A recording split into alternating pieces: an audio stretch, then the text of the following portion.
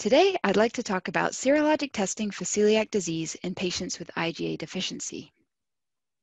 My name is Dr. Julia Lehman, and I am the director of the Mayo Clinic Immunodermatology Laboratory at Mayo Clinic in Rochester, Minnesota. I have no disclosures.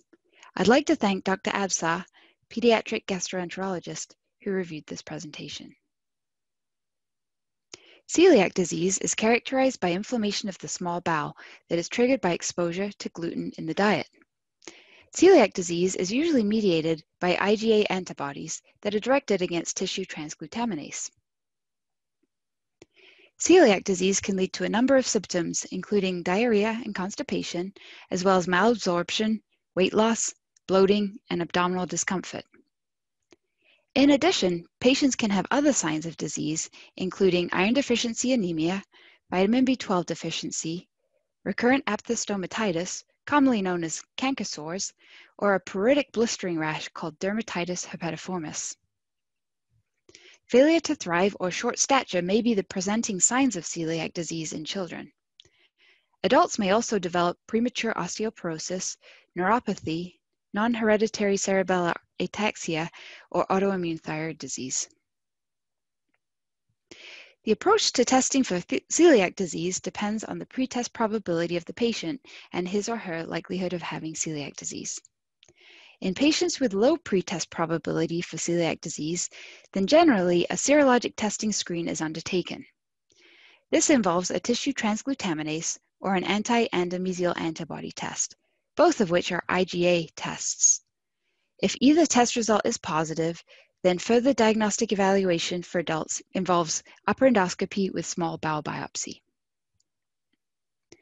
If the patient has a moderate to high probability based on genetic predisposing factors or based on the presence of highly characteristic symptoms, then that patient would undergo a serologic screen with either tissue transglutaminase IgA antibodies or anti-endomysial or anti-gliadin IgA antibodies, as well as a total IgA level. The purpose of the total IgA level is to make sure that the patient isn't IgA deficient. More about that in a minute. Also, these patients will often undergo HLA typing to assess their likelihood of having celiac disease.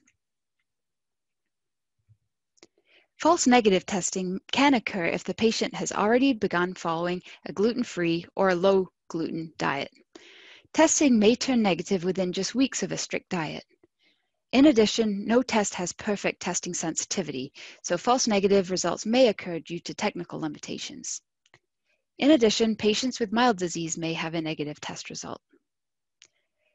One of the most important reasons for a falsely negative test, and one which we will highlight today with today's hot topic presentation, is IgA deficiency. Patients with celiac disease are substantially more likely than the general population to have IgA deficiency.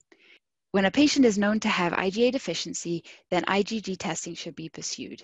This testing approach can be achieved with the IgG deaminated gliadin peptide, or DGP test, the IgG tissue transglutaminase, or TTG antibody test, or the IgG anti-endomysial antibody, or EMA test. So, when is it helpful to order the IgG serologic studies for celiac disease? Well, the most important reason to order these studies would be to optimize diagnostic sensitivity in patients suspected of having celiac disease but with negative IgA testing. In addition, it can be used to establish a diagnosis of celiac disease in a patient known to be IgA deficient. When is IgG serologic testing less helpful?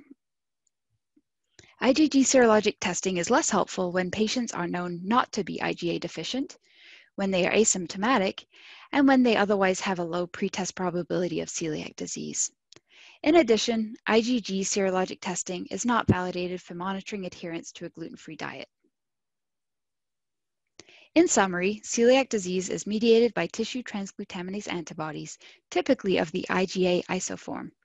However, patients with celiac disease are at higher risk of having IgA deficiency. In this setting, IgA-based testing for celiac disease is often negative, complicating the clinical picture.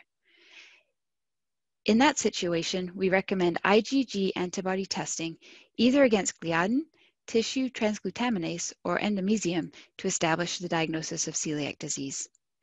Thank you very much for your attention.